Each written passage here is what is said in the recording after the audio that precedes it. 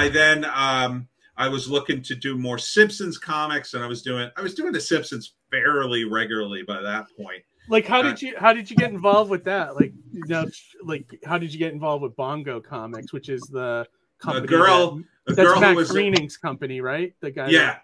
He got to keep the print rights for the Simpsons. That was like part of his deal. So he was able to print the comics and, you know, do his own cartoons too. And so it was just something he loved to do. And he made a sick ton of money because some of the licensing Fox kept, but just for America, but like Groening got it. So like if you go to Canada, you'll at the time, I don't know if they have it now, but they would have like a Simpsons store. It would have all this other merchandise you wouldn't see in the States.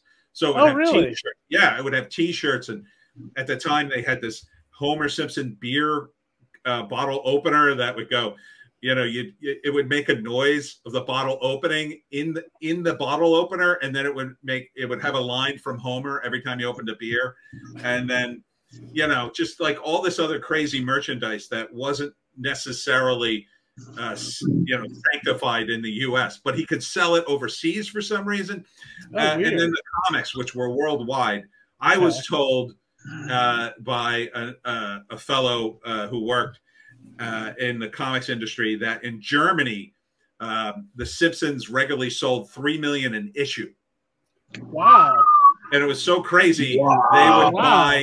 They would buy individual billboards just for an issue. So wow, really? It was nuts. So when the first time I got a cover, they like told me that, because like at first I was like, oh yeah, I'm on the cover, cool.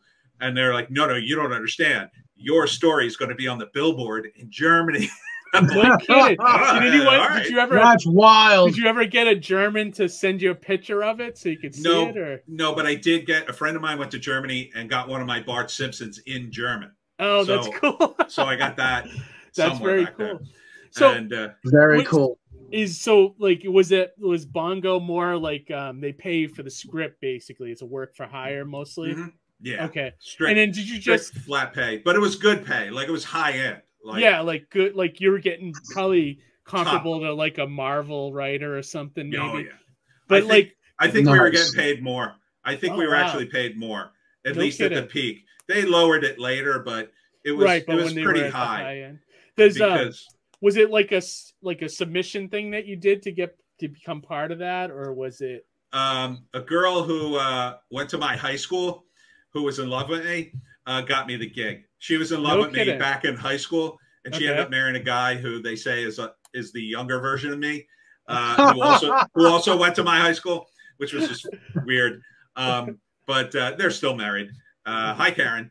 And anyhow, Karen got me the job, and you know, I just started pitching, and they liked my stuff, so I kept working. That's awesome. You know, it was crazy to work for them because it was the only place where, you know, you'd get a note back that said CBF, and it would stand for could be funnier.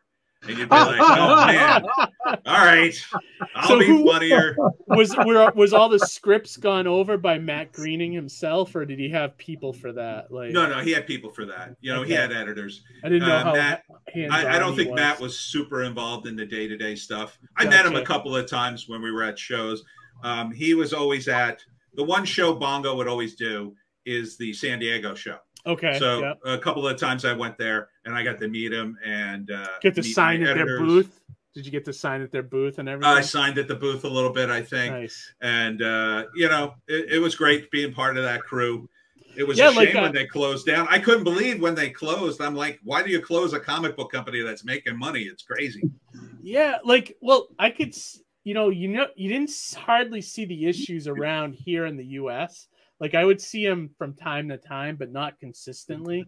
And like even when I was working at the comic store, I don't think the comic store ordered any at all, which is shocking to me, you know, because Simpsons was still like the #1, you know, show on Fox at the time. And it was weird too, because like I go to shows and I always ask for Simpsons comics, trying to find my own so I could sign them or whatever. Yeah, so you could have them, you know, for selling and stuff.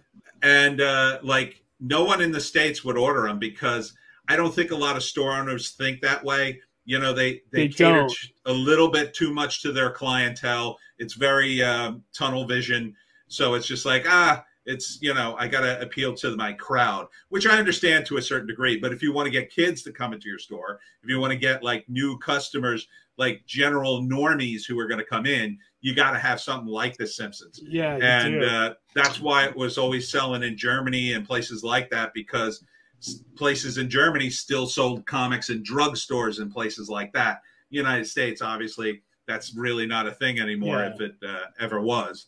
Maybe in Walmart. Right. And now they don't even do them there. When did Bongo like close shop? Was it about 2 or 3 years ago? I think it was right before the pandemic, I want to say. Okay. The cover so they were making comics right up to then, huh?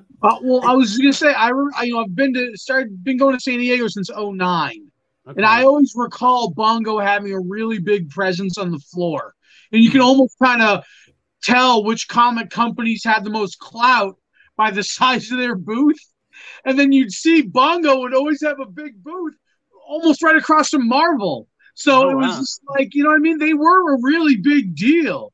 And, you know, some people overlook that.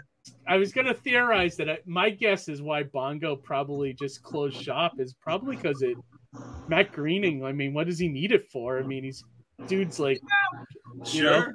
What did the Disney sale have anything to do with it? Oh, maybe. Yeah, maybe. I think that was probably it. I think, you know, they cut a deal. It was an all-encompassing thing. It all went to Disney, and then he was just out and got his money, I guess. I don't know. After doing it for so long, too, he might just be like, yeah, whatever, you know? Yeah. I mean, he spent most of his time meeting with his lawyers, tracking down guys who were bootlegging Simpsons stuff. I mean, that was like, that was like a huge thing. It was just, they had like tons of this stuff they had to track down because in multiple countries, it wasn't even, it was like worldwide pirating of Simpsons stuff. Oh, I do remember the bootleg Simpsons shirts on the streets of Boston in the 90s. People would just go sit up in, you know, the Common, and they'd be selling Simpsons shirts. And, you know, Bart was a little orange instead of yellow, you know? Right. Well, I think Johnny, I think you can still go up to Hampton Beach and get a Bart Simpson pissing on a Ford logo right now. There you go. Same idea. Right? Don't have a cat, dude. Yeah. Like, wait a minute. Right? I don't remember Bart saying that. Ahoy, mateys! 'Tis I, Captain Horatio Honeyflakes, and I be here to tell you about me newest crowdfunding campaign. The adventures continue with me crew, the Mighty Mascots, in issues 7, 8, and 9. Just focus your looking glass on the amazing artwork of Ian Warianto and Anton Bondi. Me crew, the Mighty Mascots, are up against some scurvy scallywags, and we need ye help to defeat them. There be a bounty of exclusive treasure, only available here, where X marks the spot. I spy a huge coffer of bonuses and stretch goals on the horizon.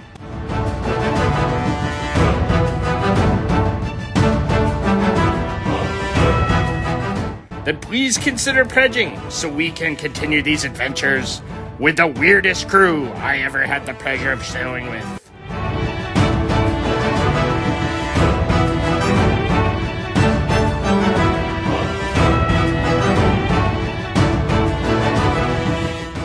Mascots Unleash!